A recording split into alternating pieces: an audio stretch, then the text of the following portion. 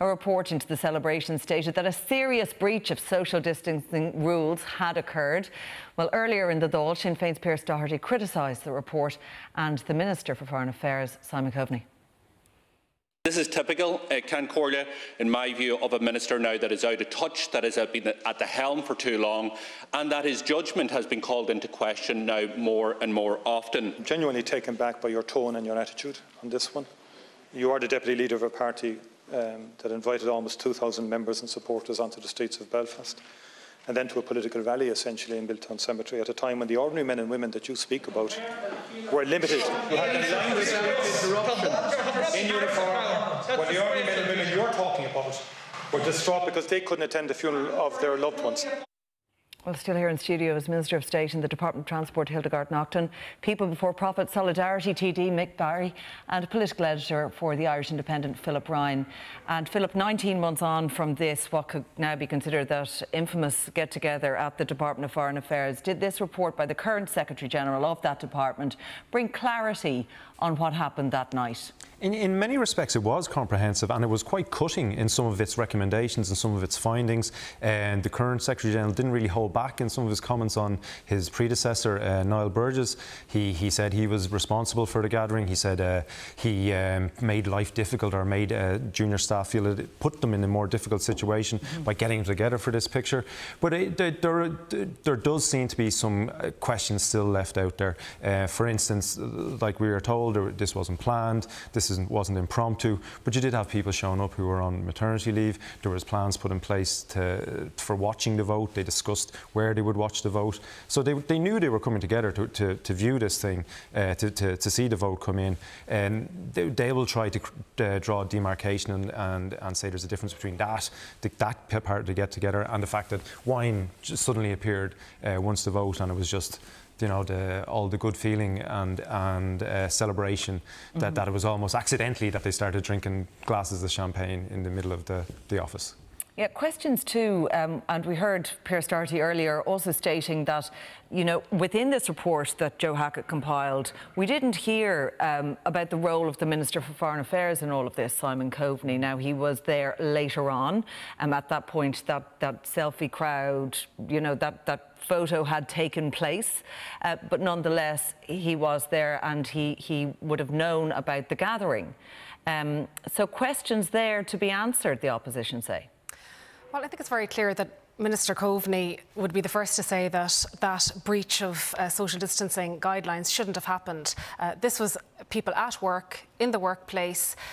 They were socially distanced and they came together for a selfie, and it was a moment of, I think, a really misguided, misjudged moment. And it's important to say that Minister Coveney came later in the evening to thank staff who had worked so hard that day on Ireland securing a place on the United Nations Council, and left after 15 minutes, went back to his own office. So he was not part of that event. And again, I think we would all say that it shouldn't have happened. Minister Coveney has said that it was a serious breach of the guidelines, and it was reviewed and it was investigated by the accounting officer, which is the Secretary-General, as should be, because this was a breach within a workplace, and it is up to the Secretary-General of the department. The fact the Minister would have known about it, and there were no sanctions 19 months ago, and it's only come to light, you know, in the past few weeks. Well, it came to light around Christmas time, and it's dragging now into this month, and the Minister, you know, having to clarify,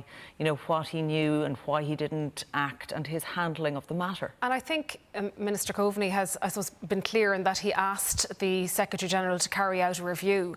And it's important, I suppose, there is a distinction between, I suppose, accountability or any HR matters or staffing matters within the department. That is not a matter for any minister to instigate any kind of disciplinary proceedings. That is up to the accounting officer, which is the Secretary-General. And that was done. And even the Taoiseach today in the Dáil was very clear in relation to, I suppose, the facts that came out in that report. And I think, as I say, the Minister is accountable to the Oireachtas, and he will appear. And I understand the Oireachtas will be asking him to come there. But it's very important to say Minister Coveney was not part of that. It was members within the staff, within the department, who breached the regulations. I want to ask Mick about that, because you were shaking your head there when you know, Hildegarde was explaining earlier, you know, the Minister wasn't part of that celebration.